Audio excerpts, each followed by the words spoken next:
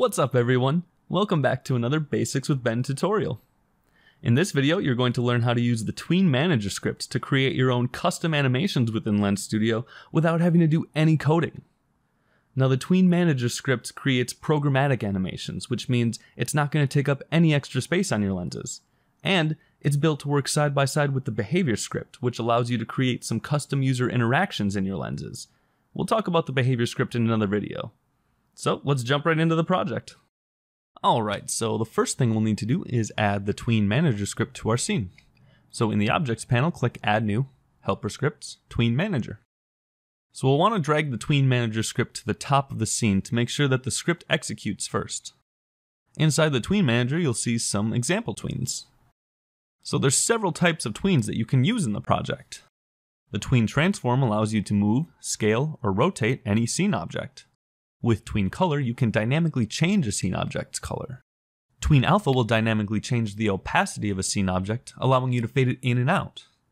Tween Screen Transform is similar to Tween Transform, but will only work on 2D images based on the device's screen size. The Tween Chain allows you to group multiple tweens together to create a single triggerable animation sequence. When you're familiar with the example tweens, go ahead and delete them. We'll be creating a 3D sphere and using the Tween Transform script to animate it. One way to automatically play a tween is by selecting the scene object you would like to animate, and then in the Inspector panel, click Add Component, Script. Click Add Script and find the tween type you would like to use. For this example, we use the Tween Transform type. You can also drag the script from the Resources panel directly into the Inspector panel. We'll be moving the sphere, so we'll keep the type on Move, and change the movement type to Offset. Now we can select the amount we want to move our object on the X, Y, and Z axes.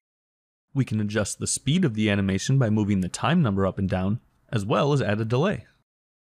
The easing functions also allow us to customize how the object moves between the start and the end values.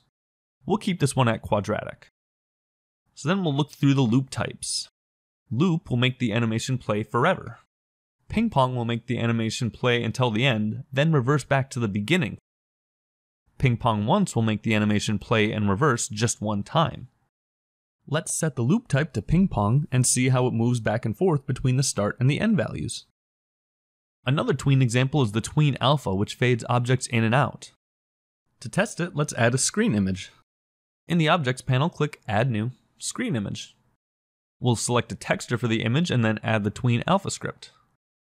To fade it in, we'll just need to keep the values as they are and adjust the time and the delay. If we want to fade it out, we can just reverse the start and the end values. So by using the Tween Manager script, you'll be able to animate your lenses quickly and easily, which will make your lenses look much more immersive without having to take up any extra space. And of course, no coding required.